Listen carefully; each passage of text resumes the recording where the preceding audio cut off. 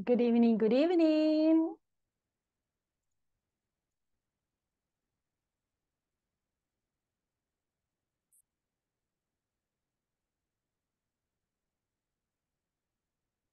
Hello, hello, hello. Good evening, everybody. Welcome to the class.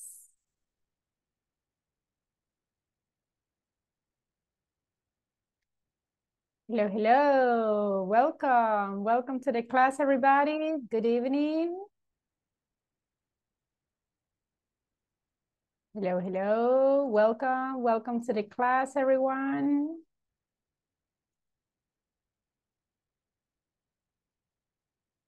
Welcome, welcome. Welcome. Welcome to the class, everybody. Good evening, good evening. All right. Hello, everybody. How are you? Óigame, decía. ¿Ya oyó, verdad? Hello, teacher. Hello, how are you? I'm fine, thank you. And you?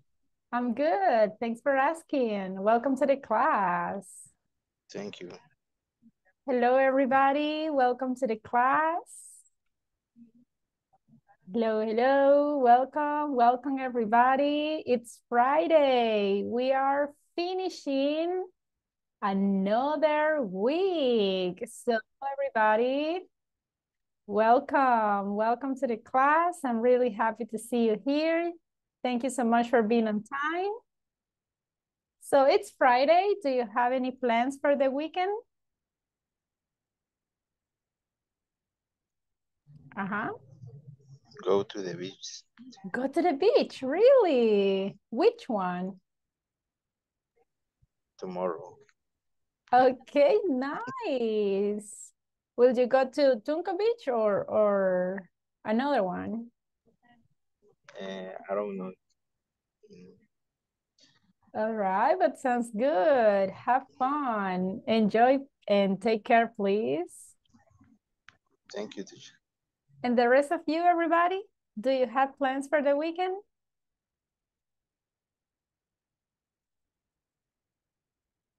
Uh-huh. Anyone? I can see the chat says sleep. Okay, yeah, that's a good idea. Why not?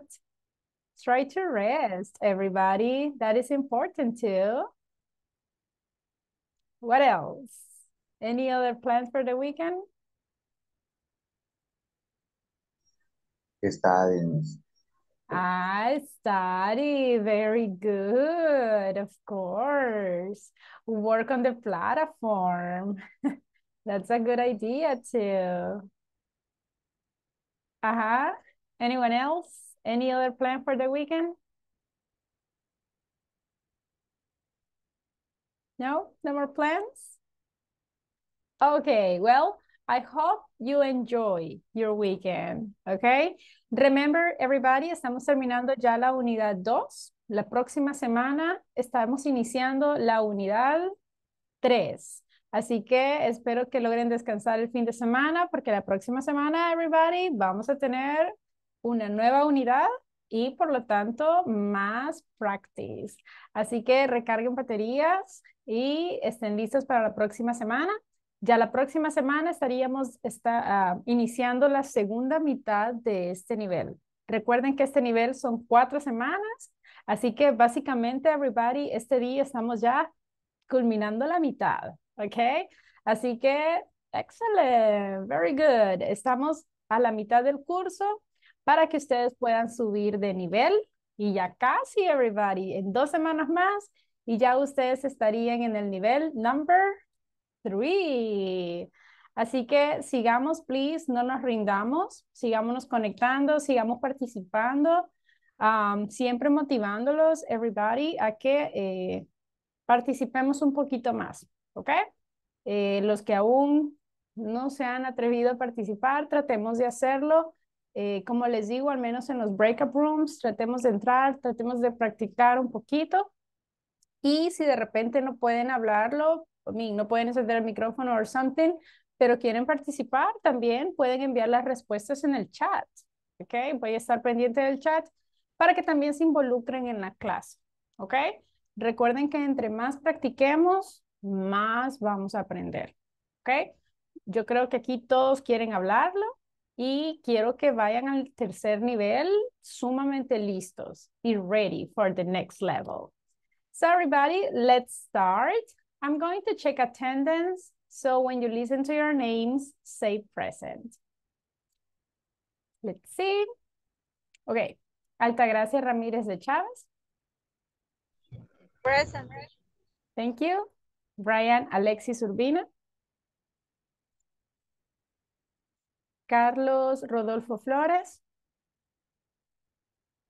Cristian Julio César Castillo. Present. Thank you. Edgar Eliseo Ruano. Germán Gustavo Ramírez. Present, teacher. Yes. Va a manejar. Ah, okay. Thank you. Thank you for telling me. Gisela Elizabeth Guillén. Okay, very good. Gloria Nicole Espinal. Okay, very good. Jacqueline Yvette Sanchez. Present, teacher. Thank you, very good. Johnny Ismael Lopez. Present, teacher. Thank you. Jorge Alberto Melara. Present. Thank you. Carla René Nieto. Present. Thank you. Kenia Guadalupe Moreno. Leidín Zuleima Quintanilla. Present, teacher. Thank you. Miss, ¿le activaron el usuario de la plataforma? No, ¿No le enviaron? todavía no porque no, no puedo hacer el correo todavía. Ah, cuando usted brinda el correo, entonces se lo van a enviar. Ajá, porque no hay en qué plataforma hacerlo, porque yo en de Google ya tengo uno. Ah, ok, got it. Bueno, Y esperen. Ajá. y en Yahoo no sé si tendría que hacer uno en Yahoo o en qué plataforma, no sé en cuál plataforma tendría que hacer el nuevo correo. Lady, Ah, Bueno, de preferencia en Gmail, no hay ningún problema. puede crear o sea, otra. puede crear otro, Yo exactly. tengo 3 de allí. voy a Tres. crear otro de este mismo en Yes. Google. Ujú. Solamente le va a tener que colocar otro nombre. Ujú. Pero sí Ah, se ok. puede. Ujú. Así que intente hacerlo si es posible este fin de semana para que no se le acumule, porque ya en este caso estamos terminando la unidad 2 y es como que ya se le van a acumular bastantes tareas y para no tener tantas, tratemos de hacerlo el fin de semana y que le puedan activar el usuario. ¿Ok? Bueno, está bien. Very Gracias. good. You're welcome.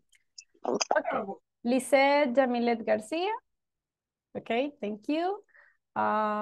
Nidia Araceli Hernández. Paola Guadalupe Tobar. Present, teacher. Thank you. Rosa Esmeralda López. Sandra Lorena Sosa. Thank you. Soraya Elizabeth Javier. William Alexander Galdames. Present, teacher. Thank you. And Janira Gerardine Arana. All right, very good.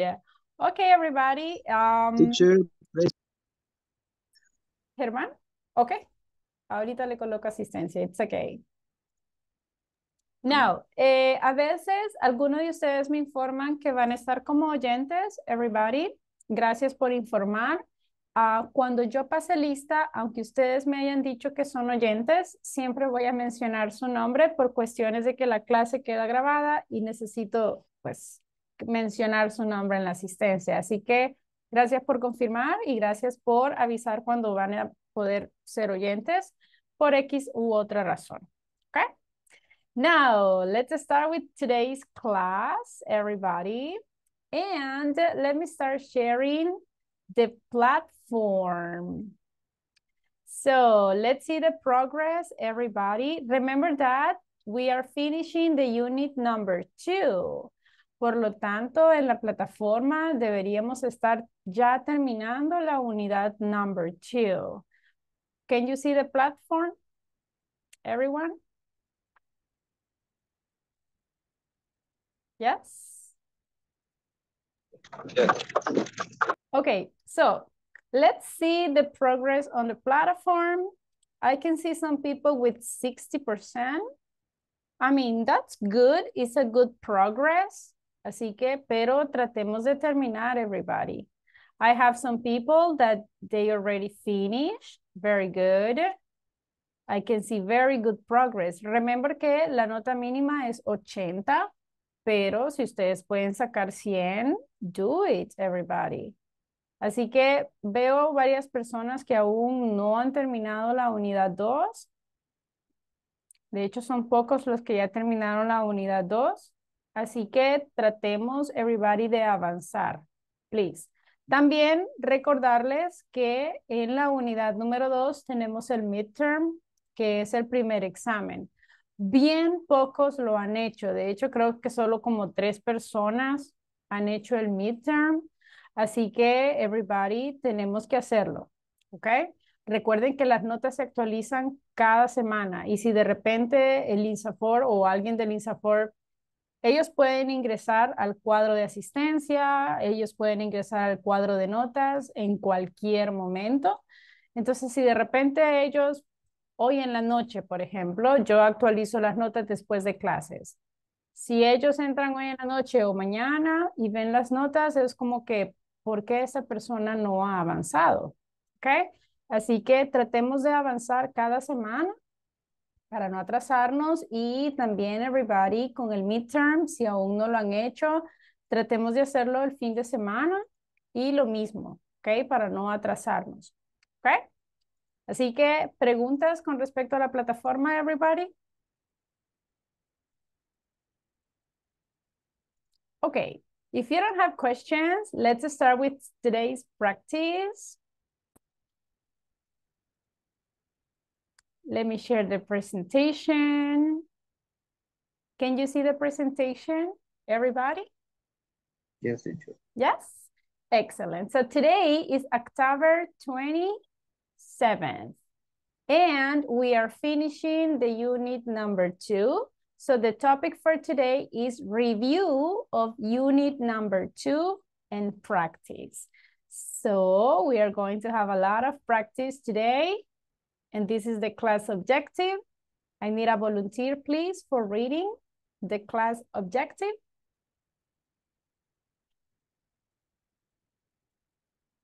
Anyone, please?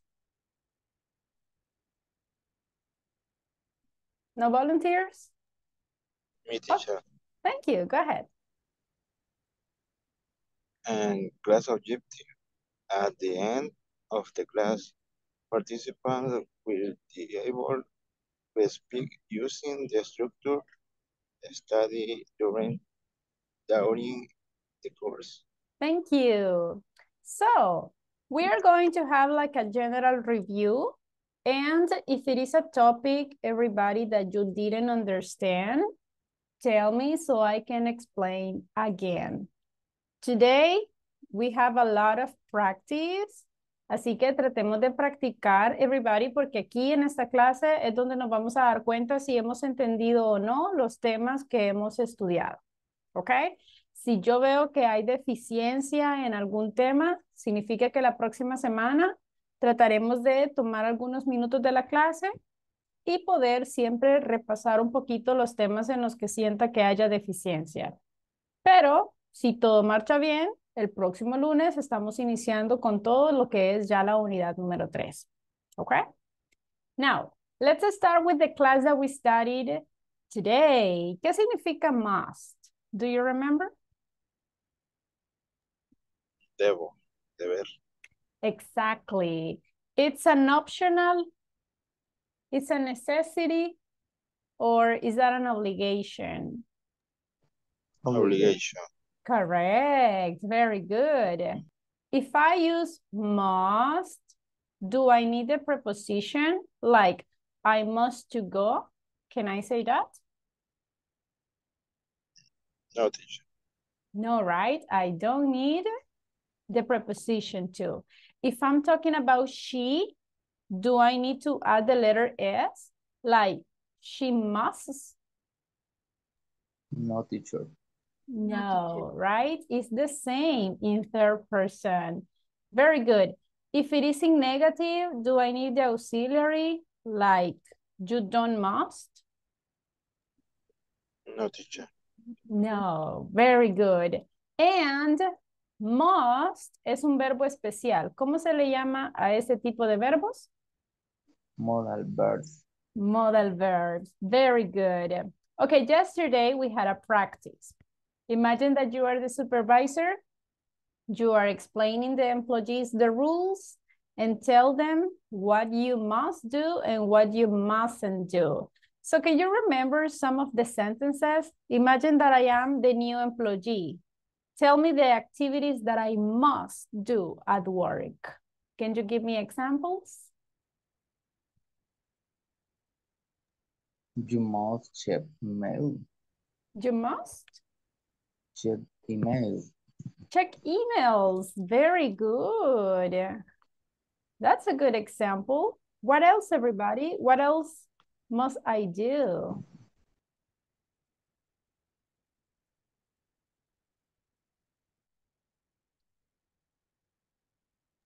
Any other You idea? must clean the office. You must clean the office. Definitely. Very good. What else? You must arrive on time.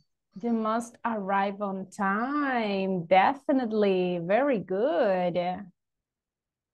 How about in negative? What are the activities that I mustn't do at work? You mustn't listen to music. Very good. You mustn't listen to music. That's a good example. What else? You mustn't eat in the office. You mustn't eat in the office. Yes, very good. What else? You mustn't sleep at work. That's a good one. Very good. Now, imagine everybody that we have a new student, okay?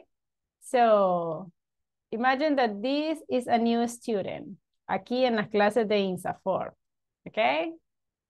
So, él no sabe cómo son las clases aquí en INSAFOR, so we need to tell them what he must and he mustn't do here in the class. Can you tell him the activities that he must do? What do you think?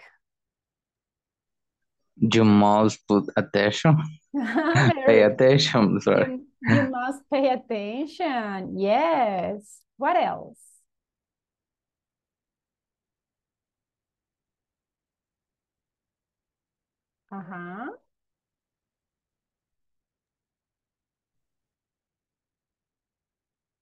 Work on the platform? Yes or no? Yes. So, ¿cómo diría eso? How can I say that? You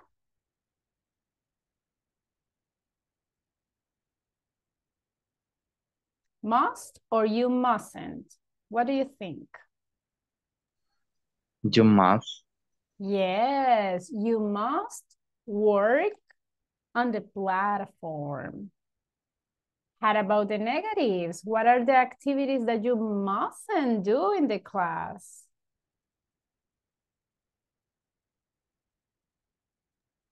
¿Cómo se dice no debe estar de oyente? Ouch. Como que esa va directo, everybody. You mustn't be listener. Okay, you mustn't be listening. Okay. People. Partners. Okay. In the chat says you mustn't sleep. Okay. Yeah, you mustn't sleep at the class. Sounds good. So imagine in this case, everybody, recuerden que cuando usamos must and mustn't, it's an obligation. Most of the time, we use must and mustn't when we are talking about rules. And as we said yesterday, rules are important. ¿Qué pasa si rompemos las reglas?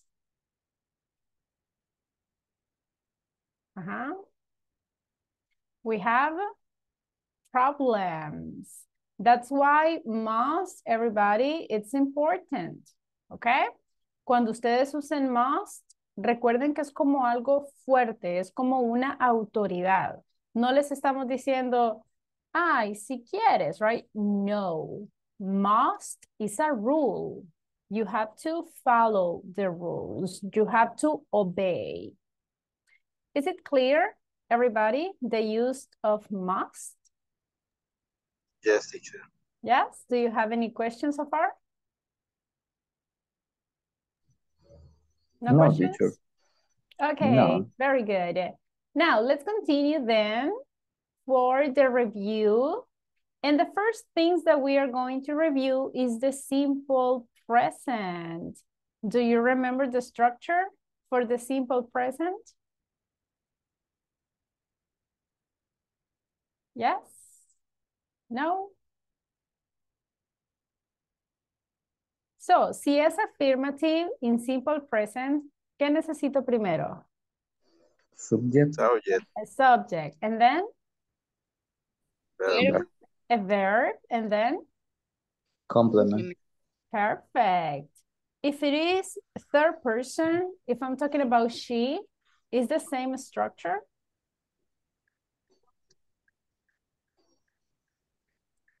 Yes or no? Can I say she go to the park?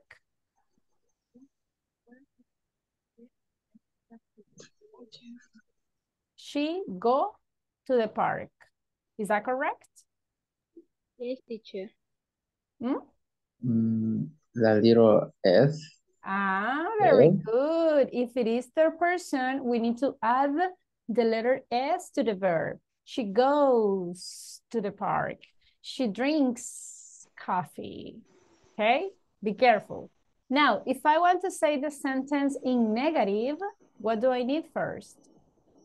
Subject. Subject. Auxiliary. Ah, I have two auxiliaries. Do you remember them? El doesn't. Don't El and doesn't. doesn't. And after the auxiliary, what do I need? Verbs. The verb and Complement. complement. That's good. Excellent. If I want to ask a question, what do I need first? Auxiliary. Okay. So can I say don't in a question? No. Not really. In a No. question, I just need El do y el or- das. Exactly. What do I need next? Subject. Good.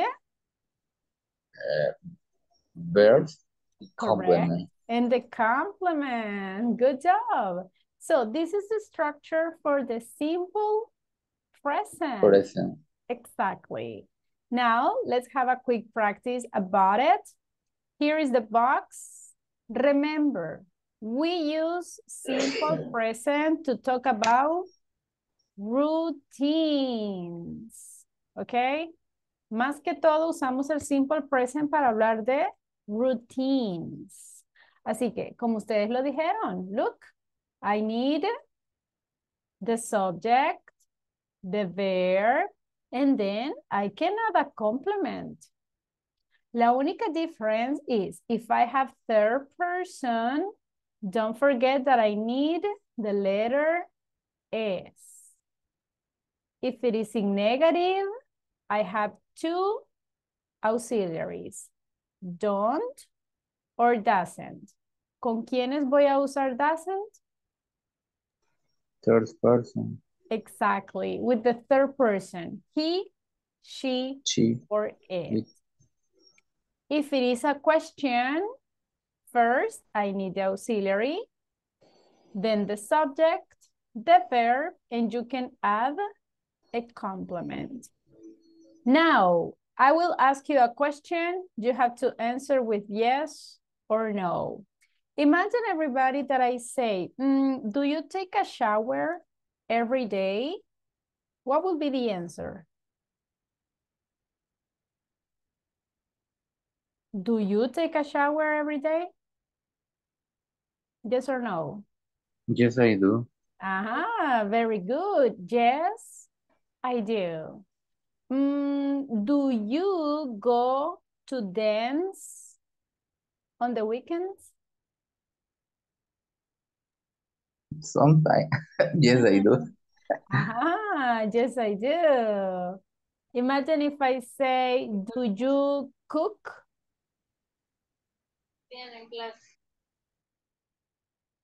Do you cook? No, I do. No, I do. Look Yes, at I it. do. If the answer is yes, we say yes, I do.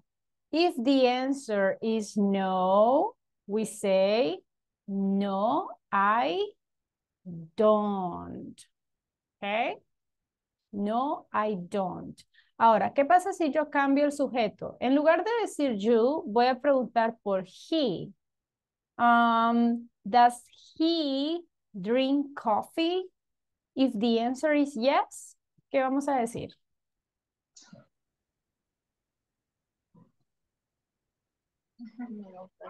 Does he drink coffee? Yes, he doesn't. Perdón. He Sorry, doesn't? yes, he does. She Ajá. Yes, he does. Sorry. Yes, he does. If the answer is no, ahí sí, vamos a decir no, he doesn't. Excellent, very good. ¿Preguntas con respecto a la estructura del simple present, everybody? No questions? Is that clear? Okay, if you don't have questions, let's have a practice. I will share some pictures and you have to create the sentence in affirmative and in negative, okay? Let's see. I have here different verbs. What do you need to do? It's pick a verb. For example, voy a iniciar yo. Vamos a utilizar el verbo eat. Look at the picture. ¿Cómo sería esta oración en affirmative? ¿Cuál sería el sujeto aquí? He. He. ¿Cuál sería el verbo? It. Eat. Si estoy hablando de él. Eat. It's. Eats. And the complement? Hamburger. Very good. So, Hamburger. he eats, no olviden la letra S, a hamburger. Podemos decir he o podemos decir the man, okay, el hombre, but he, it's okay. He eats a hamburger. Okay? Now, yo quiero decir esta misma oración, pero en negative. ¿Cómo digo esta misma oración en negative? He don't eat hamburger. He don't. She doesn't. Doesn't He doesn't. Eat a eat hamburger. hamburger. Necesito agregarle la letra S. He doesn't eat. No.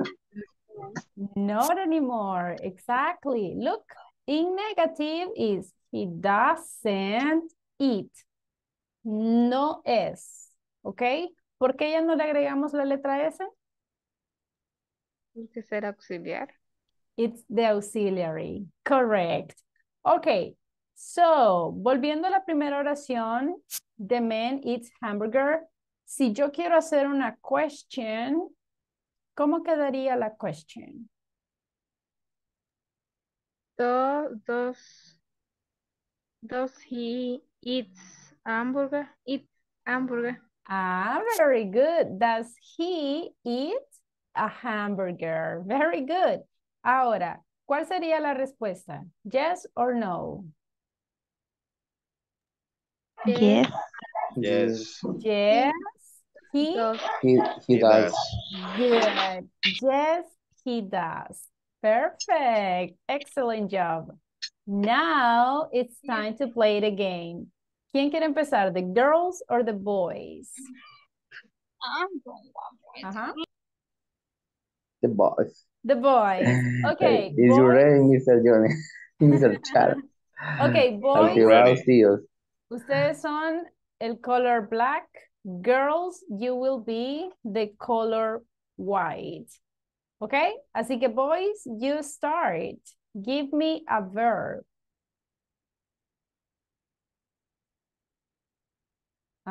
Boys. Work. Work. Okay. Let's see the picture. Okay, what is the subject here?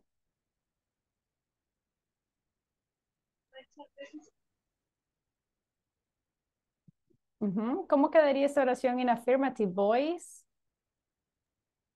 They do work. Okay, I'm going to write it. They do work. Is that correct, boys? In affirmative?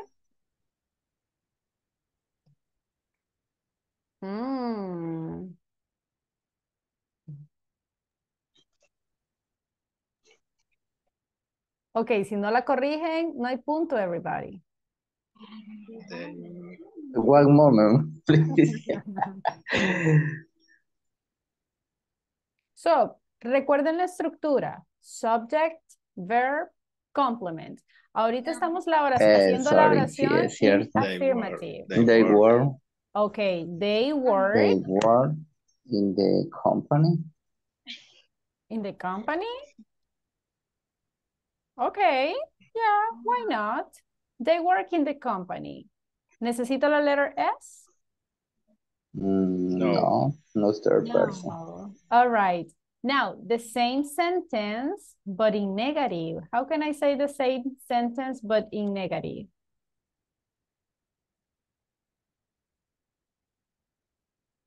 Quickly, boys, or no points. They don't work in the company. Okay, they don't work in the company. Everybody, boys, is that correct?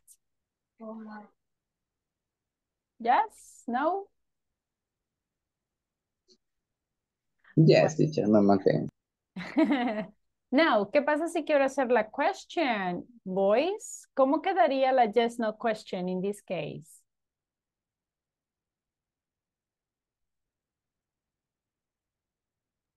Do they? Okay, do they? Do they work in the company? Work in the company. Very good. Do they work in the company? 2 points, please. 2 points. Okay. So, very good job. Affirmative, negative, and questions. Excellent. Okay. It's the turn for girls. Girls, give me a verb.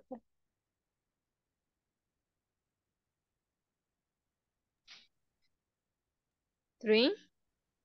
Drink. Yes, teacher. Okay, let's see. Drink. Affirmative. What will be the affirmative sentence? She drink vino, ¿cómo se diría, teacher? Wine. Wine. She Okay. drink wine. She drink wine. I can see the chat. In the chat says she drinks wine. So girls, Yes. she drinks or She drinks? drinks. With She the letter drinks. S? Yes, teacher. Okay, yes. He drinks wine. Now, in negative. She doesn't drink wine. Okay, she doesn't drink wine. Girls, is that correct? Yes, teacher. Yes, teacher. Okay, now in question, what will be the question here? Doesn't she drink wine? Okay. Girls, what do you think? Is that correct? Does Drink? she drink Does- drinks wine? Okay, does she or doesn't she? Does she? Does she drink wine? Respuesta definitiva. Yes, teacher. Yes, very good. That's correct. Excellent. Okay, everybody, very good job. Boys, it's your turn. Now, para hacerlo un poquito más interesante, ahora las girls van a elegir el verbo que van a usar los chicos y luego los chicos van a elegir el verbo que van a usar las girls. ¿Ok? Así que girls, elijan un verbo para los boys, please.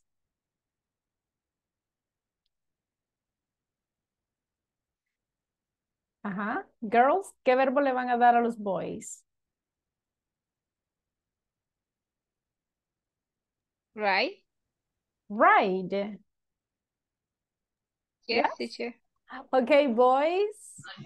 Ride. ¿Cómo quedaría esta oración en affirmative, boys? She rides, She, right? rides Rides. in a horse. A horse. Okay. In negative. She doesn't ride a horse. Okay, you said she doesn't ride or she doesn't ride? Ride. Okay. And in a question? Does she Does she ride a horse? ride a horse? Boys, are these sentences correct? It's correct, teacher. Totally, very good job. Okay, boys, you get the point. 2 points, please. Only one, because only one boy was participating. Help each other. Okay, boys, give me a verb for the girls. Walk. Walk. Yes. Okay, girls, what will be the sentence here? They were in the park. They walk in the park. Girl, do you agree? Is that correct? Yes, teacher. Yes, okay. In negative, girls, what would be the negative? They don't work in the park. Okay. They don't walk in the park. Now, the yes, no question. What would be the yes, no question? Do they? Okay. They work in the park. All right. Do they walk in the park? Excellent. Very good, girls. You get the point. Okay. Easy or difficult, everybody, to create the sentences in affirmative, in negative, or in questions? Easy? More or less. More or less? Okay. More or less, teacher. More or less? Okay, now let's do something. I'm going to choose a verb, okay? Y el primer equipo que me diga las oraciones se lleva los puntos, okay? Let's see. Voy a pedir el verbo. Sing. So, el que me lo diga primero gana. Affirmative. They sing They sing in the tire. coro. In the what? In the In chair. the house. Yes. In the church. Church. Okay, they sing in the church. Okay, look, the girls la enviaron en el chat. Very good. Casi que al mismo tiempo. Ahorita van empate. Considérenlo un empate. Negative, Okay. negative. They don't. They don't. They don't sing They in don't the chair. sing in the church. Okay, they don't sing in the church. Listen, the girls are telling you the full sentence. Ustedes solo me están dando un pedacito. Las girls las están diciendo todas. Okay, and the question. Do they sing in the church? Do they sing in the church? Okay. Ah, okay. The boys. Yes. Ok, un punto para los boys por la affirmative, que fue un empate, y un point for the boys por la question. Ahora, un point for la girls por la affirmative y por la negative. Otra vez es un tie. Ok, lo vamos a dejar en empate para que no se peleen. Ok, so questions, everybody, with the affirmative, negative, or questions structure. Yes? No questions? No, teacher. Ready for the exam?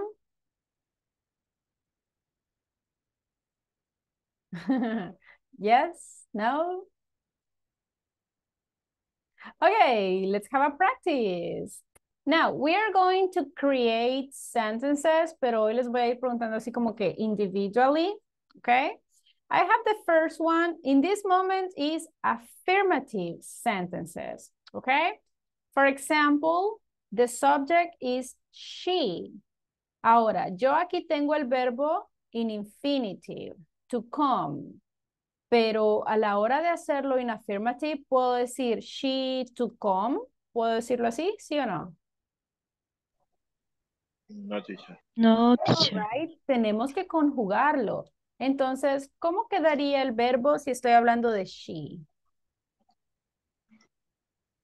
She comes. Ah, very good. She comes home at 9 a.m. Okay? So, we are going to create a sentences. I will give you a sentence to some of you. Let me write some names. This one will be for Mr. Johnny. This one will be for, let me see the ones that are not listeners. I can see Miss Jacqueline. I can see, who else? Mr. Jorge. I can see Miss Kenia Moreno. And I think Ladine is not listener. Okay, so everybody, look at your sentences. Tell me the verb in affirmative. Okay, Johnny, are you ready? Yes. Go ahead. The girl. The girl goes. ¿Cómo se pronuncia? Ok, le voy a dar dos opciones de escritura. ¿Así o así? No. Ah, sí. The second one? The second. Okay, pronunciation, goes. Goes. Goes. Okay, The Johnny? girl goes to school. Very good. Excellent. That's the one. Number 3, Jacqueline, can you tell me the answer? No sé cómo se pronuncia. Grow. Grow.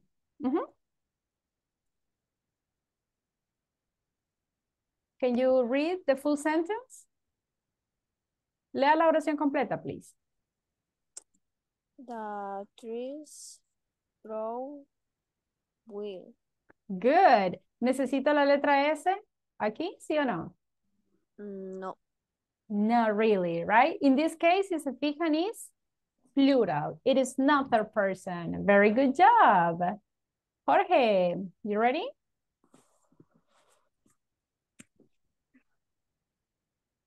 Yes. Okay, go ahead. My friend to study To study? French. To study? Study French. Ok, ¿necesito la preposition to, sí o no?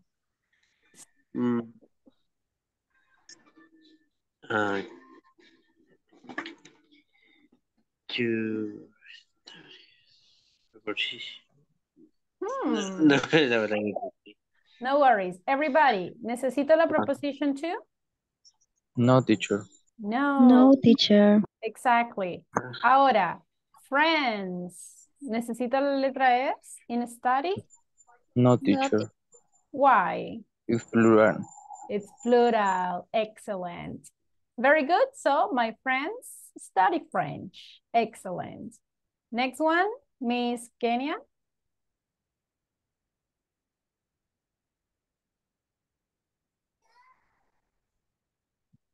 Kenya, are you there? The shop closes. Okay, Jacqueline, I cannot hear you very well. Can you repeat? The shop? The shop close. Close? Do I need the letter S, everyone? Sí. Yes, exactly. So, ¿cuál sería la pronunciation aquí, everyone? Closes. Yes, the shop closes at 6 a.m. Very good.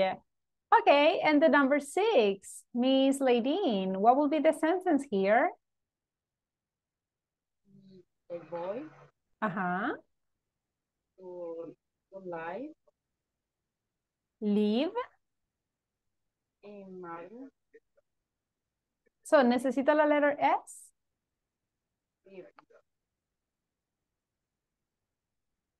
What do you think, everybody? With the letter S? Yes or no? Live. Leave? No, teacher. It's plural. Yes. En ese caso ya no necesito la letter S, right? Porque ya es plural. Boys. Very good. Excellent. Okay, now let's move on to the negatives. Again, aquí tengo la palabra not, que me está indicando que la oración va a ser en negative. So, si estoy hablando de I, ¿cuál auxiliary voy a usar? Don't or doesn't? Don't. Don't. Don't. ¿Y qué pasa con el verbo? ¿Puedo decir don't to take? No, teacher. No, right? ¿Cómo voy The a decir? preposition. Ah, Don't take. don't take. Perfect. Ok, les voy a asignar nuevamente oraciones a alguno de ustedes. This one will be for Miss Paola, Miss Rosa, Miss Sandra. Oh, Sandra, I don't know if it is listener or not. I'm not sure. But if you want, you can send it in the chat, okay? Miss Soraya and Mr. William. Okay. Miss Paola, are you ready? Yes, teacher. Go ahead. He doesn't help his father. With the letter S? No, teacher. Very good. Excellent. Miss Rosa?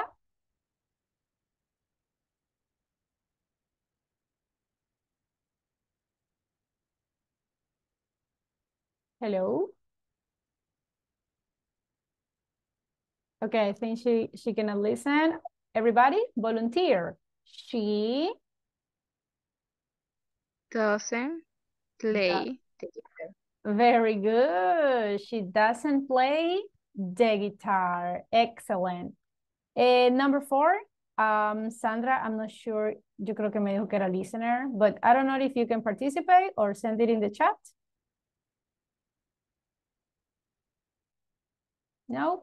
Volunteer, please. Then for the number 4. We don't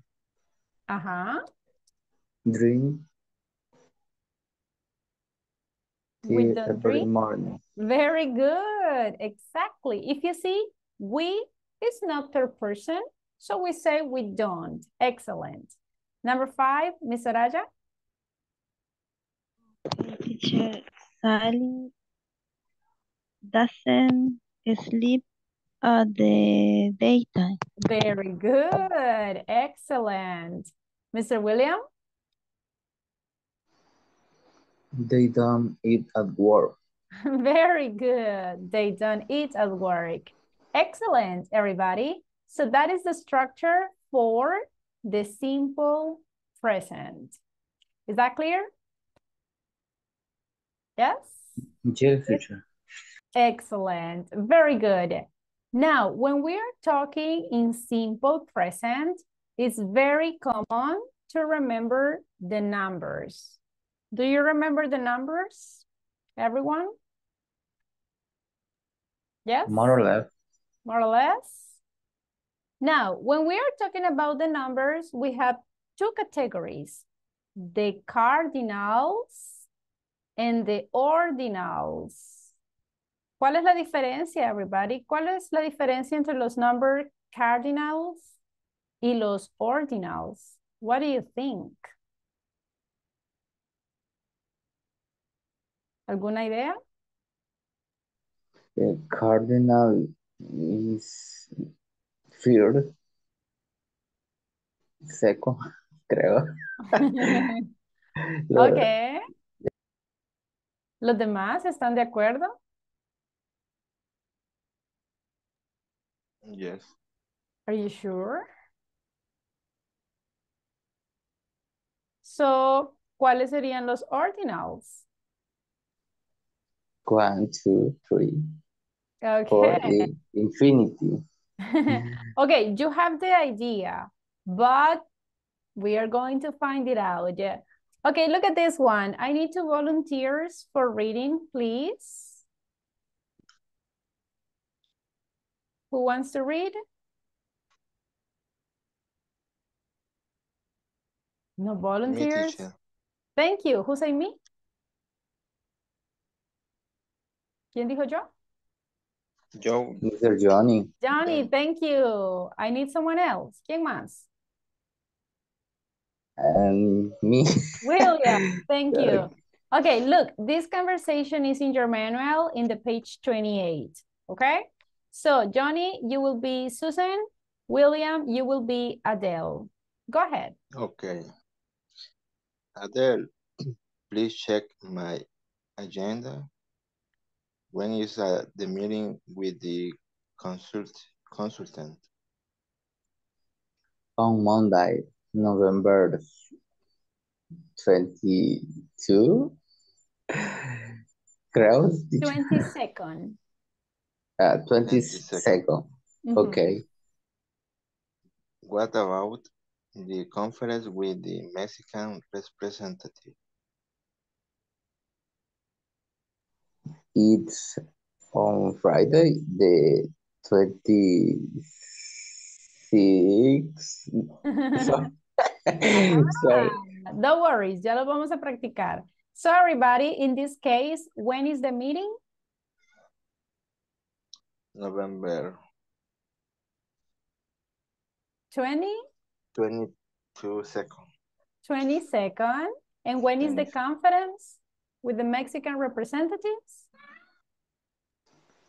And Friday, the 26th. All right. Now, if you see, no es lo mismo decir 22 than 22nd. So what is the difference? That is what we are going to check right now. Look at these ones.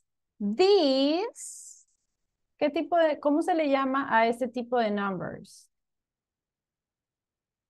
Ordinals o cardinals? What do you think? Ordinal.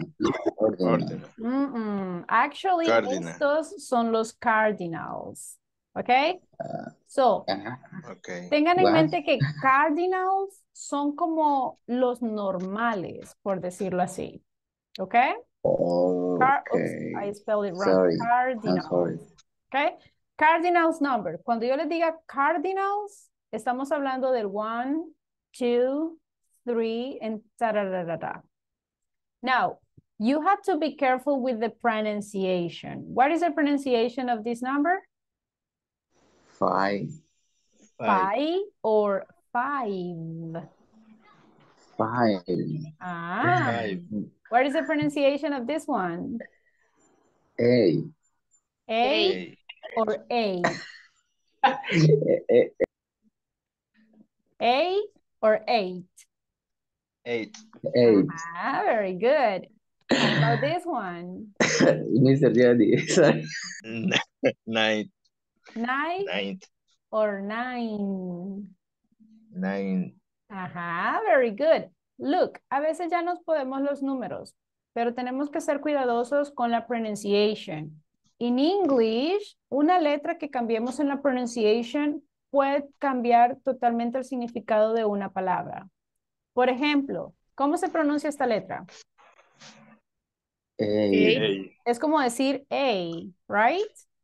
Entonces, hay personas que este número no dicen 8, no que me están diciendo A. So, ¿estamos confundiendo la pronunciation? ¿Estamos cambiando el significado, sí o no? Yes. Yes. Sorry, Yes. teacher. No, it's okay, but be careful, okay? Ahora, también, everybody, hay otros números que a veces nos confundimos. And what is the pronunciation of this number? 13. 13. And this one? 30. 30. So, ¿cuál es la 30. diferencia, everybody? 13. Ajá. And? 30. Exactly. Very good. Now, what is the pronunciation of this one? 15. 50. And this one? 50. 50. Good. Exactly. Si se fijan, Amazing. del 13 al 19 todos terminan en teen. Por lo tanto, esa debe ser la fuerza de voz. 13, 14, 16. But cuando ya decimos las decenas, esos no llevan fuerza de voz al final. It's just 30, 40, 50, 60. Is that clear? Yes? Yes. Teacher, Yes. pero se puede pronunciar como 30, Yes. 40, 50. Yes. Se puede. English Britannic. It's like a British English. Yes, both options are correct. Okay, let's have a quick practice. Remember que los cardinal numbers son los números típicos. And in this case, everybody, si yo les pregunto, how old are you? Usaremos los cardinals. A ver, the number 1. How old is the number 1? 1 year. 1 year Old. old. The number 2? 5 years old. Good and very good pronunciation. Ahora sí me dicen 5. Excellent. The next one, how old is the next one? 13 years old. 13. Excellent. And then? 23. 23 or 23 years old. Very good. How old is the next one? 35 years old. He is 30 or 35 years old. And this one? 50. 50. 50 years old. Correct. And the last one?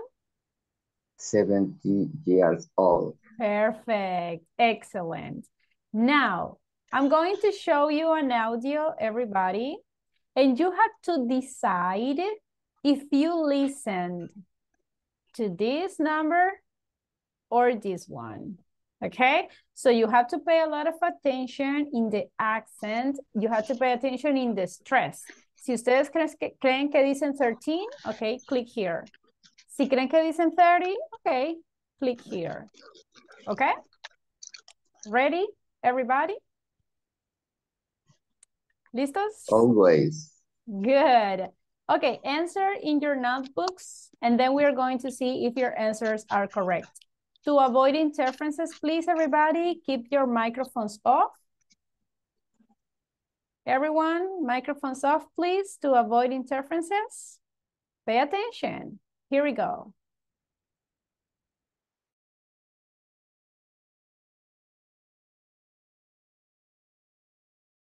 $30, $40, $15, $60, $17, $80, $90.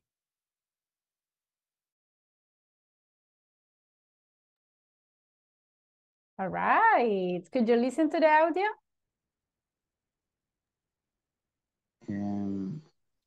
Yes. Do you have the answers or do you want to listen it one more time? One more time, please. One more time? Perfect. Microphones off, please. Here we go. Once again, pay attention. 30, 40, 15, 60, 17, 80, 90.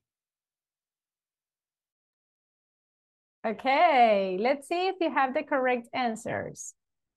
13 or 30? Which one did you listen? 30. 50. Okay, 30 or Yes. 13? 30. 30. If you picked 30, that's the correct answer. Number 2, which one did you listen? 40. 40. 40, are you sure? Yes. Yes. Totally. Next one? 15. And why do you laugh? 15, are you sure? 15. Yes. Yes. Yes, very good job. Everybody, revisen sus respuestas, please. Next one, which one did you listen? 60. 60. Totally, very good job. Next, 17. 70 or 17? Yo escuché 17, sorry. 70. ¿Y los demás? 70. 70? 17? Well, the correct answer is 17. So si eligieron 17, you got a point. The next one? 80. 80. Yes. And the last one? 90. Good. How many correct answers did you have? All All of them?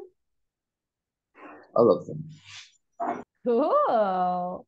So, repito, ¿cómo se llaman este tipo de números? ¿Ordinal o cardinals? Cardinal. Cardinal. Cardinals, very good. So, in that case, ¿cuáles son los ordinals? Look, these are the ordinals. The ordinals is first, second, third, fourth. So, estos más que todo los usamos cuando hablamos de dates. ¿Qué significa dates? Fechas. Fechas, exactly. O cuando estamos hablando de lugares, por ejemplo, primer lugar, segundo lugar. Pero ahorita nos vamos a concentrar en fechas. So, el number one ya no va a ser number one. Vamos a decir first. ¿Y en qué letras termina el first? ¿Cuáles son las últimas dos letras? ST. ST. Por eso cuando lo escribimos se representa con un 1 y con un ST. Ese ST me está indicando que es first. First. So, el número 2, ¿cómo se dice? Second. Second. Y look, se representa con un ND. Number 3. Third. Third. Third. Third. Third. Again. Third. RD. Ahora, a partir del 4, ok, cambia. Todos terminan en TH. Así que para pronunciarlo hay que poner la lengua en medio de los dientes. Y vamos a decir fourth. Repeat. Fourth. Fourth. Fourth. Hagan ese sonido. Fourth. Ahorita lo vamos a exagerar. ¿Ok? No me mira la lengua. Si nosotros no exageramos la TH, entonces va a sonar como que si dijéramos four. Fourth.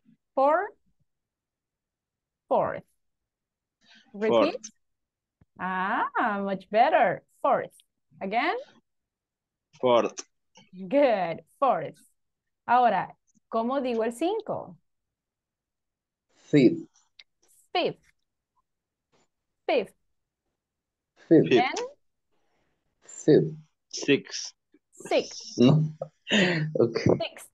Listen, Six. para que suene como debe sonar, ni modo, de verdad, pronuncien el 6 normal y luego sacan la lengua. Six. ¿Ok? Six. Six. Al inicio cuesta, ya con la practice, Six. ya se les va escuchando un poquito más natural. Luego tenemos Seven. seven. Luego, Seven. Eight. eight. Eight. Luego, Ninth. ninth. Oh, Ninth. nine. Sorry. Ninth. Tenth. Tenth. Tenth. Tenth.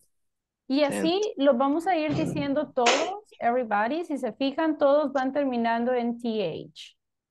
¿Cuándo va a cambiar? Cuando lleguemos al 21.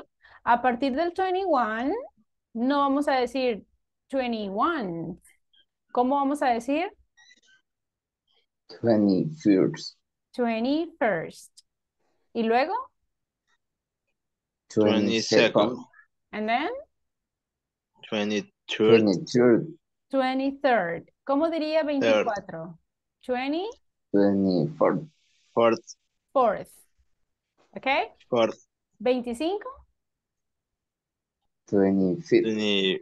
25th. 5th. ¿Ok? Ahora, ¿qué pasa cuando yo llego al 30? 30th. ¿Y el 31? ¿Cómo sería? 31st. Very good. And then? 32nd. Exactly. Y así sucesivamente. Ahora, cuando decimos estos números, como repito, son más que todo cuando decimos fechas. Así que ahorita quiero que piensen in your birthday. In English, para decir los birthday, primero decimos el month y luego decimos el day.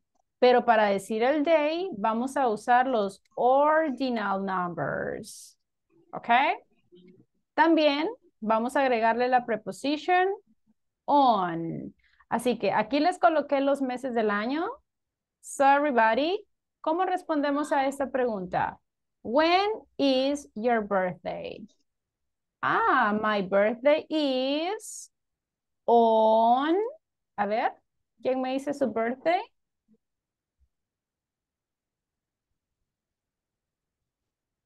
Primero necesitamos el mes. On June. June. Ahora el día con los ordinal numbers.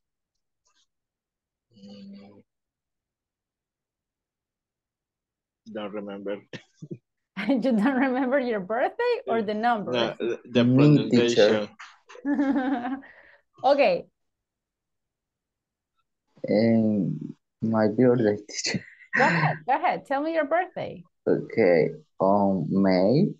On May 28. 20? 8. 28. Okay. So, who else? When is your birthday, everyone? A ver, anyone else? When is your birthday? 19, teacher. Very good. 19. 19th. Very good. So imagine everybody, when do we celebrate Independence Day here in El Salvador? September. On September 15th. 15th. Very good. When do we celebrate New Year's? New Year's On January. 1st. On January? 1st. Ok, no decimos fierce, es más como una E. First. Okay, on January 1st. That's the one. First. Excellent. When do we celebrate Halloween? October. October 31st. 31st. Excellent. Very good. Is that clear, everybody? The difference between the cardinal and the ordinal numbers? Yes. Yes, teacher. Yes. Any questions so far, everybody? In this moment, no. Don't forget, please, don't forget the pronunciation. Now, imagine que su jefe le dice, you know what, everybody, vamos a tener una reunión, ¿ok? Y va a ser el 1/9/2023. Ok, el 9 me está indicando el mes. Así que, ¿cuándo va a ser la reunión, everybody? On September. On September Ajá. 1st. First. Ah, good. On September 1st. Teacher, y para decir el año, sería ya cardinal. Yes. Con el año ya lo decimos con los cardinals. Para los años lo vamos a decir de 2 en 2. En este caso, ¿qué año sería? 20. 2023. 2023. 2023. A ver, ¿en qué año nacieron? Si yo quiero... 19. Ajá. 19. eh, William. no miento. No quieren decir. Sí, Come on. 90. Sorry. 19. Ya se me olvidó. I do not remember. 1989. 1989. ¿Quién más? A ver, ¿en qué año nacieron? 1996. 96? Yes. Are you sure? Yes, teacher. Es que por algo no quería decir, right? Ok, so, cada vez que digamos los años, los decimos de 2 en 2. Cambia cuando llegamos a los 2000, porque en los 2000 no podemos decir como 2000. So, en los 2000 normalmente siempre decimos 2000. 2001, 2000, Wow. 2002. Y cambia nuevamente hasta que ya llegamos al 2010. Aquí sí, ya podemos decir 2010. 10. Exactly. Is that clear? Everybody? Yes. Yes, teacher. Thank you. Any questions so far? No. In this moment, no, teacher. During the exam, maybe. Okay, now, remember that this is a review. We are practicing different topics, okay? Now, during these units, we studied the frequency adverbs. Do you remember the frequency adverbs? Yes, teacher. Can you tell me the examples of frequency adverbs? Always. Always. Sometimes. Usually. Yes. Normally. Often. Sorry. Never, yes. Sometimes. Okay. Now, Hardly ever. ¿cuál es la posición de los frequency adverb? Imagine that I want to say, I drink soda, and I want to say, never. ¿A dónde voy a colocar never? Después del subject. Después del subject, like here, I never drink soda. I never drink. Yes. Everybody, ¿están de acuerdo? Yes. Okay, yes. ¿Qué pasa si yo quiero decir, I am happy? Y quiero usar always. ¿A dónde voy a colocar el always? I am always happy. I am Always happy. Ahora, ¿puedo colocar always at the beginning of the sentence? Like always, I am happy? No. ¿Qué pasa al final? ¿Puedo decir I am happy always? No. Not really, right? ¿Qué frequency adverbs pueden ir al inicio de la oración? Usually. Often. Often. Sometimes. Sometimes. Yes. Normally. Normally and occasionally too. So very good, everybody. I see that you remember it. Now, let's have a practice. I have here some sentences. Tell me the sentences in the correct order. Remember that it doesn't matter if the sentence is in affirmative or in negative, the position is always the same. The first sentence is in affirmative. I walk to work. What will be the sentence, everybody? I always work to work. I always walk to work. Is that correct, everybody? Yes, teacher. Totally. Now, the second sentence is a question. ¿Cómo quedaría esa oración? Usually, do you wear glasses? Usually, do you wear glasses? Remember que esa es una question. ¿Puedo poner usually adelante si es una question in this case? No. Remember que una Do you question... usually? Do you usually That's correct. wear glasses? Si fuese una oración en afirmativo o negativo, sí puede ir adelante. Pero recuerden que Yes. para hacer questions siempre es do. Do you usually Okay, teacher. wear glasses? Okay, number 3, verb to be. I'm bored. I am hardly ever bored. I'm hardly ever bored. Okay, now I will be giving you some sentences. I will write some names again. Let me give sentences to Vamos a ver. Miss Paola. Miss, who else? Soraya. And Mr. Jorge. Ok. ¿Cómo quedarían sus oraciones, guys? A ver, Paola. Sería she does. No tengo dudas aquí. She does sometimes. Housework. Housework. Okay, everybody, ¿están de acuerdo? Is that correct? Tengo dudas. It's okay, no worries. So, en este caso, ¿cuál es el verbo? Sí, pues.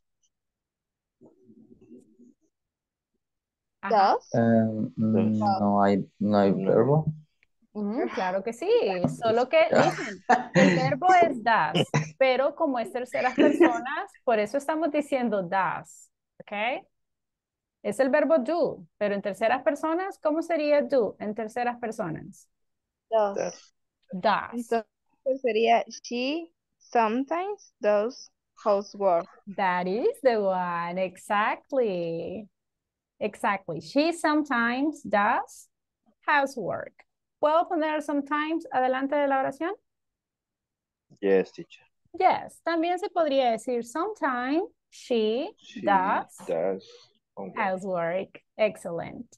Miss Soraya, what would be your sentence? And we hardly ever go to the cinema. Go to the cinema. Very good job. Excellent.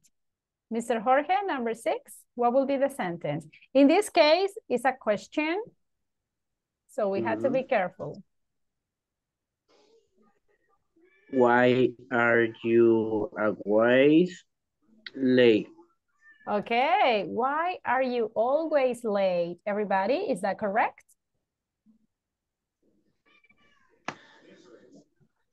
Yes, it is. Excellent job. So, ¿se entiende la posición de los frequency adverbs? Yes. Ahora, si yo quiero preguntar la frecuencia con la que alguien realiza una acción, ¿cuál es la pregunta que voy a hacer? How often? How often? Do you? Yes, very good. Nosotros hacemos la pregunta de how often do you? Ahorita vamos a hacer una practice Hay que speaking practice. So, vamos a preguntar sobre las activities que ustedes hacen en su trabajo y con qué frecuencia las realizan. For example, sign contracts. ¿Qué significa esto, everybody? Sign contracts. Contract creo que es contrato, pero Exacto. sign, Sign es no sé como si cuando hacen el dibujito legal. La Ajá. firma. sería elaborar contrato o firma. In this case, firmar. Firmar. Firmar contrato. Exactly. So, ¿cómo quedaría la pregunta aquí?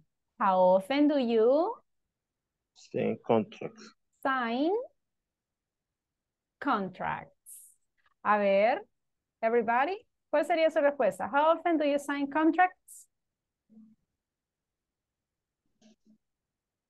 Always, never, sometimes, hardly ever. Sometimes. Ok. So, quiero que ustedes escriban donde dice you, ustedes van a escribir su respuesta. Y donde dice your partner, ahí van a colocar la respuesta que de su partner. A ver, everybody, how often do you sign contracts at work? Anyone? Never? Always? Never. Never, ok. So, si su classmate dice never, ustedes colocan never. Ahora, ¿hay alguna palabra que no sepan qué significa? Drink coffee. ¿Se entiende drink coffee? Yes. Yes. Operate a machine. Operar una máquina. Una máquina. Receive phone calls. Recibir Recibir llamadas. llamadas. Take a break. Tomar un receso. Descanso, tomar un descanso. Exactly. Attend a conference. Asistir a la Atender conferencia. una Asistir. conferencia. Asistir a una Asistir. conferencia. Fix problems. Resolver o Yes, resolver, arreglar problems. Serve customers. No, teacher, sorry. no.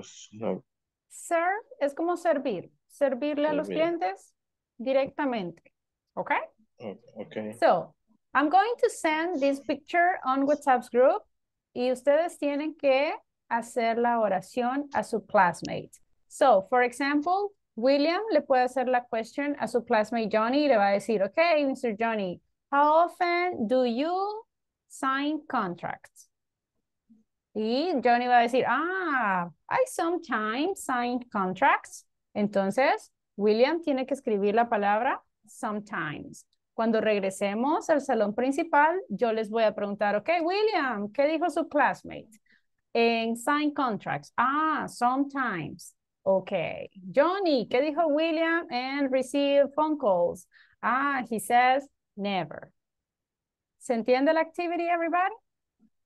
Yes, it's Yes? Excellent. Yes. Very good. So we are going to go to the breakout rooms. Again, everybody, please, for the ones that are listeners, let's try to participate, okay? Give me a second. I'm going to create the groups.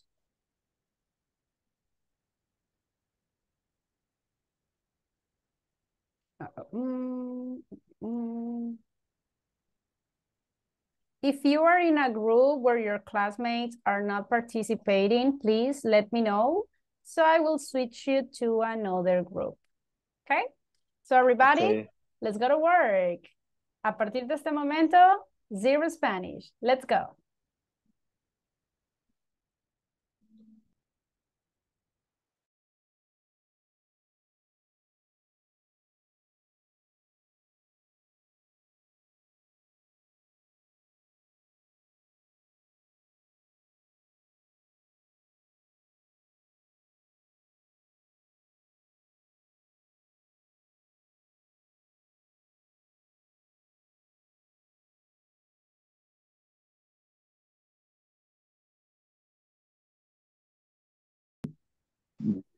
compartir. Okay, Mr. William, Completa, please. One moment, please. See? Okay. Yeah. Okay.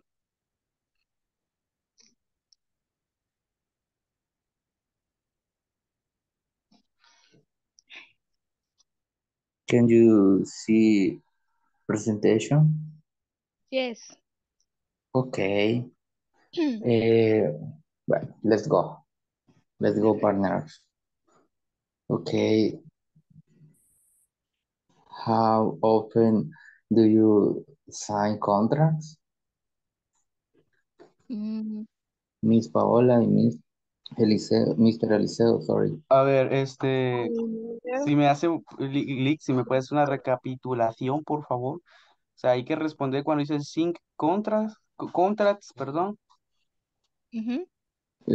Ok, bueno, no teníamos que hablar español, pero yo le pregunto a usted con qué frecuencia, ¿verdad? Hace usted, la firma contrato significa sin contract. Y usted me responde, ¿verdad? Usted, con las frequency outbursts que usted tiene en su cuaderno o en su memoria, ¿verdad? Y me responde. No sé si, o si, is you ready? Yes. Ok, bueno, Miss Paola, repeat. Repeat the Okay. question. How often do you sign contract? I never seen. Okay, I never seen contract. Yes. Okay. Ahí le pregunto a usted. Yes, Okay. you're How? right. Ah, ¿cuál dijo? Right. Number one. No. Repeat number one. And you Ah, ask me question. okay. How often do you sing contracts? I never, I Okay. never, I never seen contract. Okay. Next question. How often do you drink coffee? Miss Paola y Mr. Eliseo. I always drink coffee. Siempre, ok.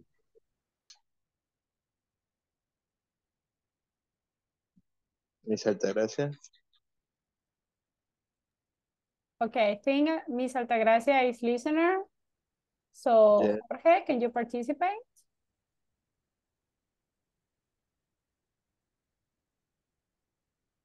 Okay, I'm going to try Sorry, to... Johnny. Hello, Miss. I almost. Operate the machine. Yes. Yes. How often do you operate a machine? Never. I never operate a machine. Sometimes. You sometimes. We often receive phone calls, Johnny. Always. Me always do. Always. How often take a break? How often do you take a break?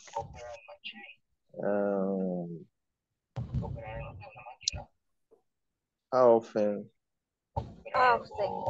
I, Oh my God. Wow, Mau. Un accidente. Un accidente. Qué grande ha sido eso. Mire cuántos carros involucrados. Allá está uno adentro del hoyo. oh, terrible. Sorry, Yanni. No. A big accident here. Oh. Next. Hello. How often do you attend a conference, Johnny? Sometimes. I am sometimes. Sometimes. Yes. Yes, and in my case, sometimes. Okay. And next, Have, how Johnny, often do you fix how problems? sorry? How often do you fix problems? Sometimes, Johnny, sometimes. And you? Always. Ah, always. Yes. Okay. How often do you serve customer? Okay, we have Uh, Miss Soraya too. So Miss Soraya, you can also answer the sentences, okay? okay. Miss Soraya, Hello. how often do you sign contracts? Sometimes. Sometimes. Yes. How often do you drink coffee? Always. Okay. How often do you operate a machine? Mm, some occasionally. Occasionally. Yes. Okay. How often do you receive phone calls? Often. Often. Yes. Okay. Okay, a break. Okay, next question. Miss Paola, ask me question. Okay. How often do you attend a conference? I usually attend a conference. And you, Mr. Partner, how often do you attend a conference? Mira, Miss ¿cómo Paola, era recibir conferencia o cómo era? asistir a una conferencia. Okay. I don't, I don't Ah, speak Spanish. I never. I must speak Spanish, please. Okay. Okay. How often do you attend a conference? I never I attend a never. conference. I fall And asleep. you, Miss Paola? I never I never. a conference. Okay. Next question. Ask me, please. How often do you attend a conference? I hardly ever. I hardly ever attend a conference.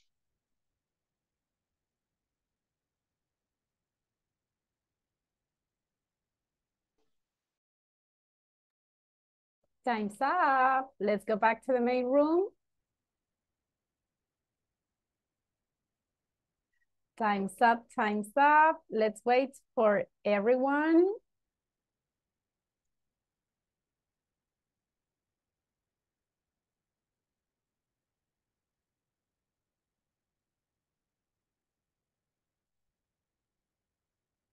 Okay, time's up. Let's go back to the main room.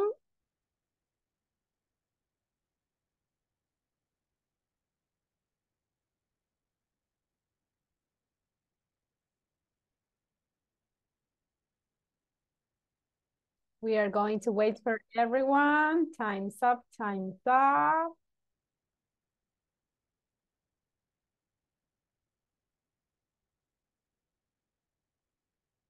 All right, let's see. How was the practice, everybody? Easy, difficult, more or less? More or less. More or less, okay. Let's see. Hello. I know that some people have some issues. That's why you couldn't join to the breakup rooms. I'm sorry. Sometimes the connection affects. Okay. So I expect for the next practice, you can do it. Okay, let's see if you paid attention to your classmates.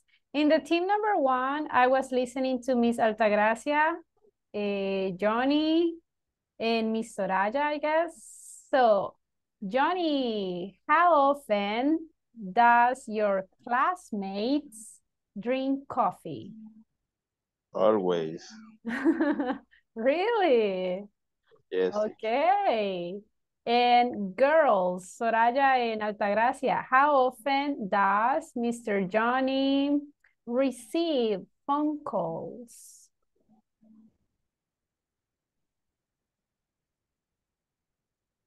Do you remember? No? Okay, I think they... So Johnny, how often do you receive phone calls? Always, teacher. Always, okay. In the team number 2, I was listening to William, Paola, and Mr. Eliseo, I guess. So everybody, let's see. Paola, how often do your classmates take a break?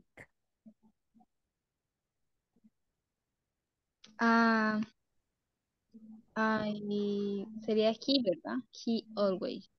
Always. Sí. Ah, okay. He always takes a break. Teacher, repeat the question, please. How often do your classmates take a break? Que si tomo descansos en las clases. Yes. I never use break in the class. So you never take a break? No. Ah. Solo para cenar. Okay. Now, ¿qué dijo Paola? Tell me, everybody, how often does Paola operate a machine? I never open machine. You never. ¿Y Paola? Si estoy hablando de Paola, voy a decir she. She never open machine. Okay, Paola, is that true? Yes, teacher. Good, excellent. So everybody, don't forget, si estamos hablando en terceras personas, siempre vamos a agregarle la letter S to the verb. She never operates a machine. ¿Preguntas, everybody, con respecto a los frequency adverbs? Questions? No questions? No, teacher. Okay, pretty good. Now, we already practiced the frequency adverb. Now, there is another topic that we need to remember, and it is the imperatives. Do you remember the imperatives, everyone?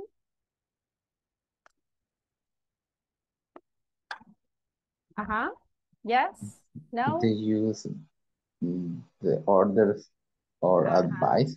Correct. We can use imperative for orders or for advice. ¿Cuál es la característica principal de los imperatives? No llevan subject. Exactly. They don't need a subject. ¿Puedo decirlo in affirmative and in negative? Yes. Yes. ¿Cuál auxiliary voy a usar si voy a decirlo en negative? Don't. Correct. Very good job. So, cuando estudiamos los imperatives, estudiamos el vocabulary de las health problems. So, look at the first picture. What happens to her?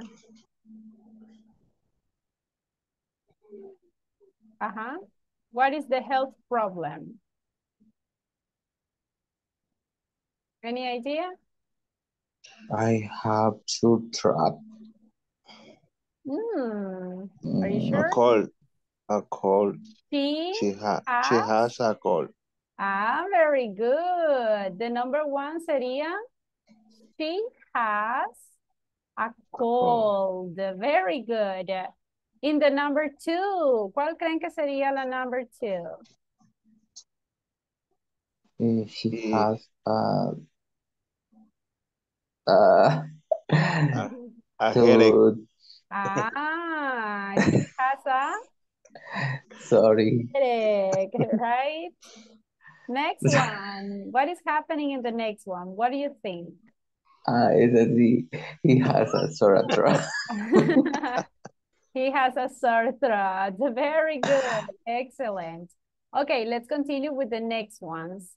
What will be the next one? Esta ya está, esta ya está, y esta ya está. So, number 4, what happens to her?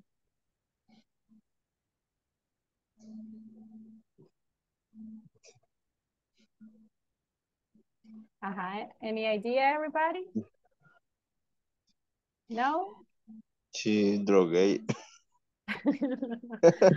Ok, vamos a dejar eso para después. Number 5, ¿qué creen que le pasa al number 5? Fever. He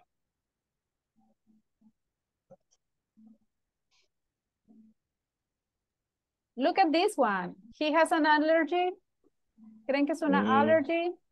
No. Not really. Feel sick. He has a toothache. No. ¿Puedo decir she? No, así que esta queda descartada. He has a earache. Yes, teacher. Yes. Exactly. He has an earache. Excellent. The number 6. What happens to her?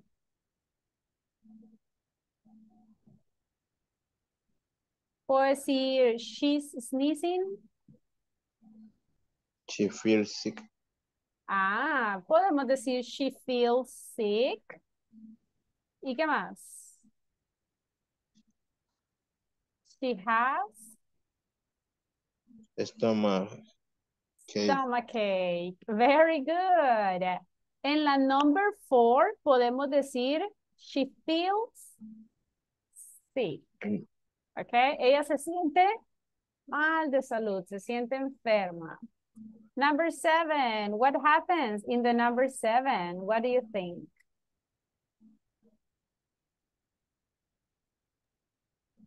He has an allergy. Very good. He has an allergy. Excellent. Number 8. What happens to the number 8? She feels sick.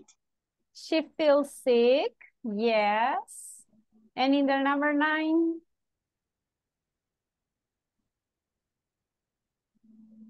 What happens? He has a toothache.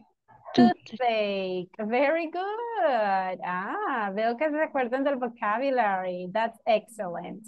Now, cuando nos sentimos mal de salud, podemos pedir recommendations, podemos pedir advice. So imagine in this case, if I have a cold, ¿cuál sería el mejor advice? If I have a cold. Please go to the doctor. Please go to the doctor. Ok, pero digamos una de las opciones que tengamos aquí. ¿Cuál sería la mejor opción? Okay. A glass of warm Okay. salt water. Don't go outside. Take an aspirin. Aspirin. Take an aspirin if you have a cold. Everybody, ¿están de acuerdo? No, no, bueno, no sería para I have an allergy. Take aspirin. Okay, I don't know. You tell me. ¿Qué Don't pasa go outside. Don't go outside. Ok, vamos a dejar don't go outside y si después la quieren cambiar, la cambiamos. Number 2, I have a stomachache. ¿Qué debería ser if I have a stomachache? Please take some indigestion. Take some indigestion table. Indigestion tablets. Okay. Tablets. If I have an allergy?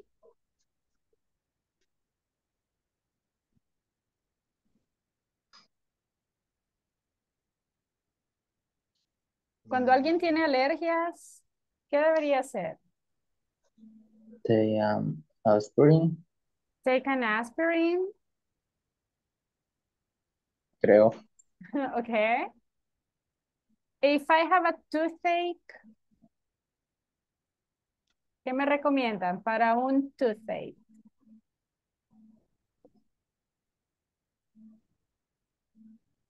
A glass of water. Water. A glass of warm salt water. ¿Alguna vez han escuchado eso? Que si les duelen las muelitas, es como que hay que enjuagarse la boca con agua calientita y Bicarbonato. salada. Ajá, or bicarbonato, that's true. Okay, I have a headache.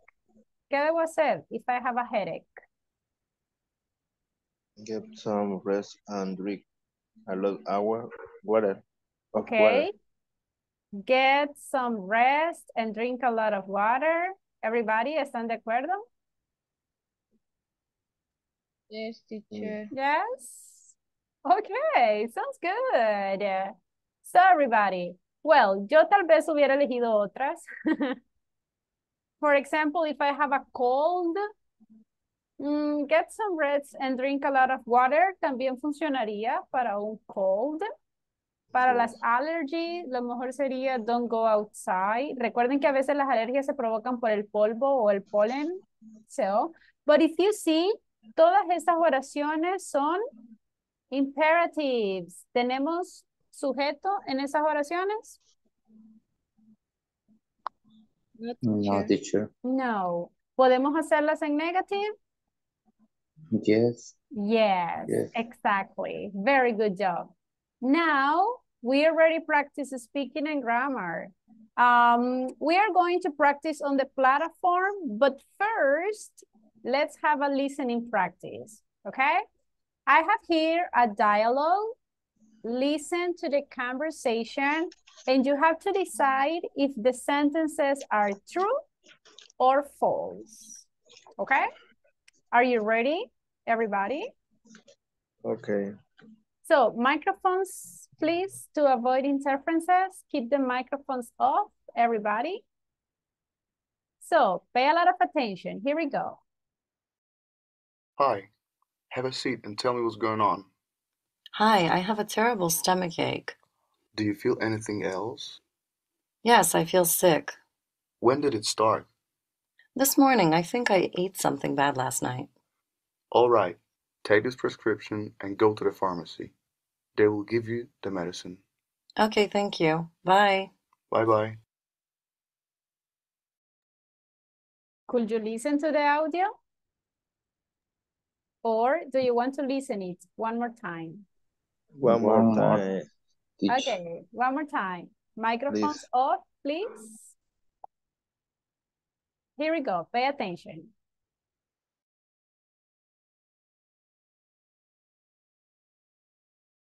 Hello.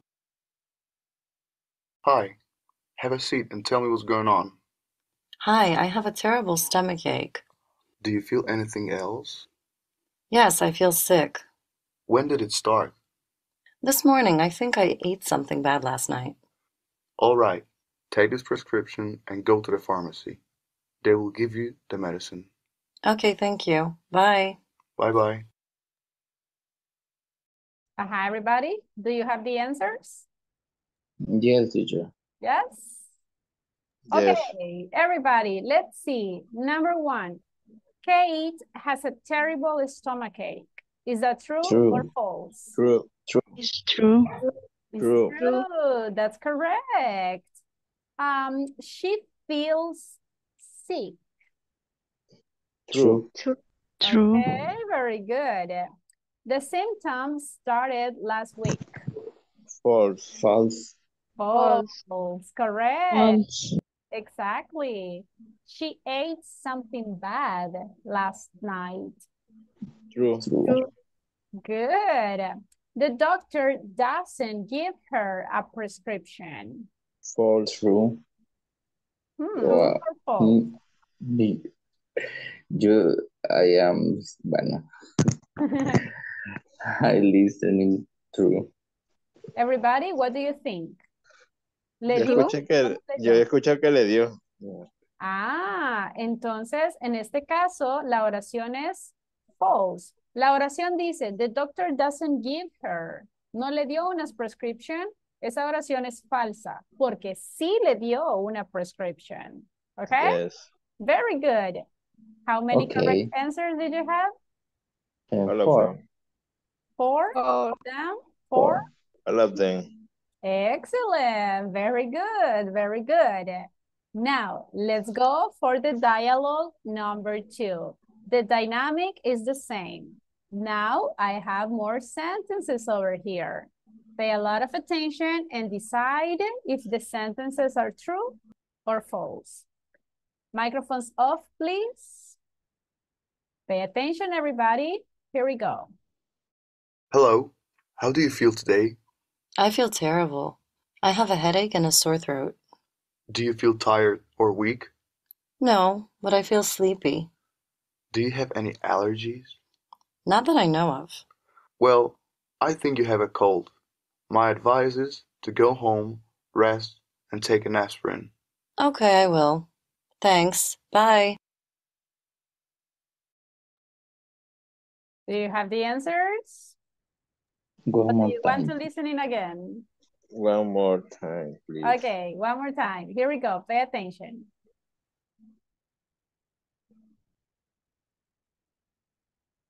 Hello, how do you feel today?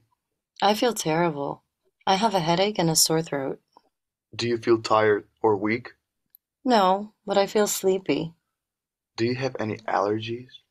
Not that I know of. Well, I think you have a cold. My advice is to go home, rest, and take an aspirin. Okay, I will. Thanks. Bye.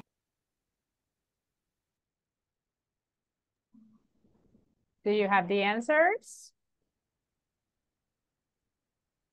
Or do you need to listen it Yes, one more time? teacher. Let's go. Yes? Okay. Kate feels good. Is that true or false? False. False. False? Are you sure? Yes. Yes, teacher. Very good. Totally. It's false. So, she has a headache and a sore throat. True. True. Are you sure? True. Teacher. Totally true. Yes. She feels sick.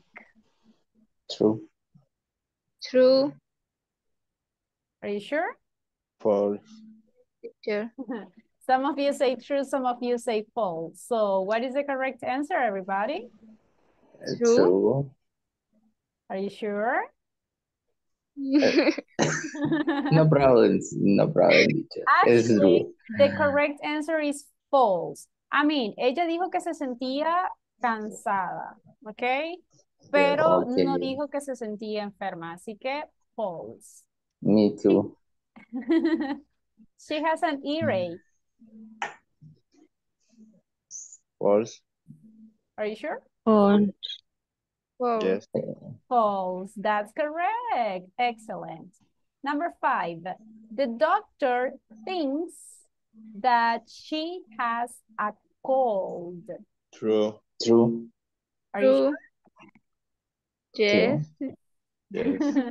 Yes, very good. Okay, the doctor advises her to go home and rest. True. Are you True. sure? Yes. Yes. No problem, teacher. True. Yes, it is true. Now, the doctor suggests her taking an aspirin. True. True. Are you sure? I Yes. don't know. Yes. Listen. Okay, Yes. it is true. Yes. Yes. Le dijo, right, váyase a su casa, descanse y también tómese una aspirin. Okay, Yes. the last one. The doctor gives her a prescription for indigestion tablets. False. False. Are you sure? I Yes. don't listen. Okay, actually, the correct answer is false. He didn't give her a prescription. So, how many correct answers did you have in this one? All of them. All of them. Really? 4? 7. 7? 4, teacher. Okay. Which audio was easier, the first or the second one? The first porque era menos. Okay. So remember, listening is something that we need to practice every single day. Okay. Tenemos que estar practicando el listening constantemente, everybody. Y aquí entra la extra milla. Yo Ustedes soy listener. tienen que tratar de escuchar muchas cosas en English. Music, watching movies, videos, all of those things. Okay? Now, everybody. Okay, teacher. Okay. Good night.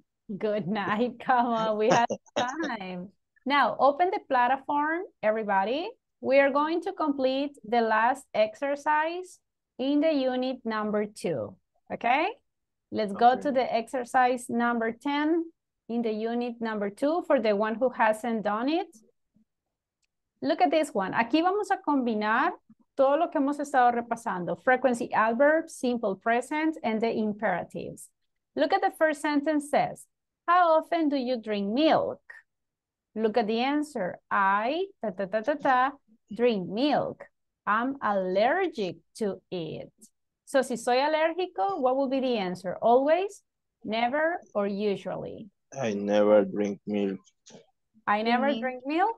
Everybody, do you agree? Yes. Okay, I never drink milk. I'm allergic to it. Number 2, we have imperatives. Please, that memo today. Call that memo, write that memo, or supervise that memo. Right. Right? Are you sure? Yes. Yes. Totally. Very good job. Okay, number 3. I wear glasses to read my English book. Aquí comparamos. I have to, I has to, or I don't has to. Have to. Have to. Are you sure? Yes. ¿Y qué No problem. significa have to? ¿Cuándo usábamos have to? Obligation. Obligations. Very good job. Number 4. Careful. There is water on the floor. So, look careful, be careful, or to be careful. Be careful. Be careful. Are you sure? Yes. Okay. Number 5. Marta visits her mother because she lives far away from her. ¿Qué significa far away? Lejos. Exactly. So, Marta usually, always, or rarely? Rarely visits her mom because she lives far away from her. And look at this one. Correct answers. Very good job. So everybody, remember that those are the exercises for the unit number 2. Solo les resta a los que todavía no lo han hecho completar lo que es el examen. Recuerden que el examen se encuentra en la sección número 2. Aquí, este que dice midterm, that is the exam. En el examen van a encontrar solo ejercicios relacionados con los topics que hemos estudiado. Así que para los que no lo han hecho, traten de hacerlo hoy o a más tardar el fin de semana. ¿Entendido? Yes? Yes. Good. Okay, everybody, antes de irnos, I'm going to check attendance again. When you listen to your names, say present. Altagracia Ramírez de Chávez. Present, Miss. Thank you. Brian Alexis Urbina. Okay. Carlos Rodolfo Flores. Present, Miss. Thank you. Cristian Julio César Castillo. Edgar Eliseo. Present. Okay, thank you, Cristian. Edgar Eliseo Ruano. Present, teacher. Thank you. Germán Gustavo Ramírez. Gisela Elizabeth Guillén. Okay. Gloria Nicole Espinal. Jacqueline Yvette Sánchez. Present, teacher. Thank you. Johnny Ismael Lopez. Present, teacher. Thank you. Jorge Alberto Melara. Present. Thank you. Carla René Nieto. Kenia Guadalupe Moreno. Present. Okay, thank you, Carla. Kenia Guadalupe Moreno. Leidín Zuleima Quintanilla. Present. Thank you. Lisette Yamilet García. Nidia Araceli Hernández. Paola Guadalupe Tobar. Present, teacher. Thank you. Rosa Esmeralda López. Present. Thank you. Sandra Lorena Sosa. Present. Thank you. Soraya Elizabeth Javier. William Alexander Galdames. Present, teacher. Thank you. And Janira Gerardine Arana. All right. Now everybody, because it's Friday y yo sé que están cansados, este día no va a haber winners, así que los voy a dejar ir a dormir temprano. Don't worry. It's amazing. Thank you, miss. You're Thank you, welcome. teacher. No Good olviden night. trabajar en la plataforma, please. Have a good weekend, everybody. See Bye you on bye, bye Monday. bye. Bye-bye. See you on Monday. Bye, Bye, teacher. See you. Goodbye. See you.